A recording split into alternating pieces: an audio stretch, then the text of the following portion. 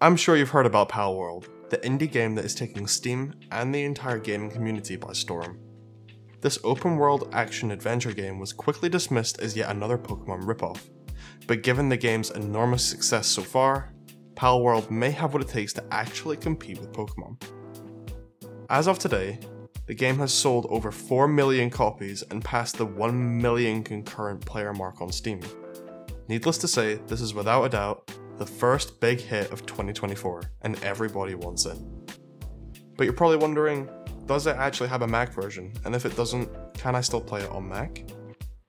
Hello everybody, this is Matthew, and welcome to Mac Gamer HQ. Despite not officially supporting macOS, Palworld can be played on Mac thanks to virtualization tools like Crossover. In fact, we downloaded and tested the game and can confirm Crossover can run Palworld without bugs or significant issues. Thanks to Apple's game porting toolkit, many high-profile Windows games can now be played on macOS with decent performance. The beauty of Crossover is that it takes advantage of Apple's game porting toolkit to run Windows games with ease, which is exactly the case for Palworld. So, how can you run and play Palworld on Mac? We tested the game using an M1 Pro 14-inch MacBook Pro and Crossover 23, version 23.7, using very low settings, and we got between 25 and 35 FPS using a 1512 by 982 resolution, and between 30 to 40 FPS at 720p resolution.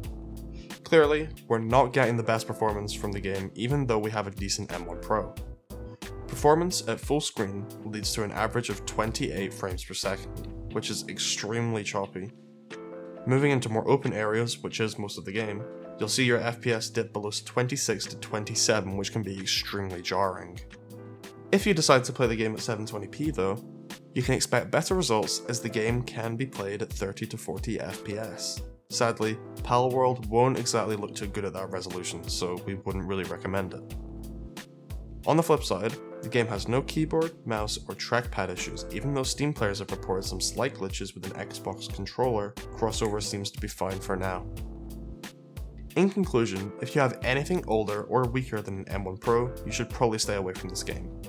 But if you have a beefier Apple Silicon model, you can definitely run this game at medium settings and resolutions and still get acceptable frame rates. For example, friend of the channel, Mac Pro Tips, can run Palworld at 50 FPS on his high-end M3 Max. Since the game is currently in early access, we are hoping that performance issues improve over time. Plus, Crossover hasn't optimized the game for Mac just yet. Because of this, a future update may also take the FPS a step up further as well. If you want to test whether this game works well on your Mac, Crossover offers a 14-day trial, allowing you to test the game before you purchase the tool. We cover how to play Windows games using Crossover in the link in the description. So, is Palworld coming to Mac? Palworld does not seem to be coming to Mac anytime soon. This is because Palworld is a game developed by a relatively small Japanese studio that has just seen a huge burst of sales. This is Pocket Pair's first major success, so they probably didn't have any plans, budget, or resources to create a native Apple Silicon version of Palworld. If you prefer to stick to native Mac games, there are a few survival games that you can check out that somewhat mimic the feel of Palworld. Our top pick will be No Man's Sky, which is an excellent survival game that has really improved over time. Let us know how you've been getting on with Palworld on Mac in the comments down below. And as always, thank you so much for watching and have a great day.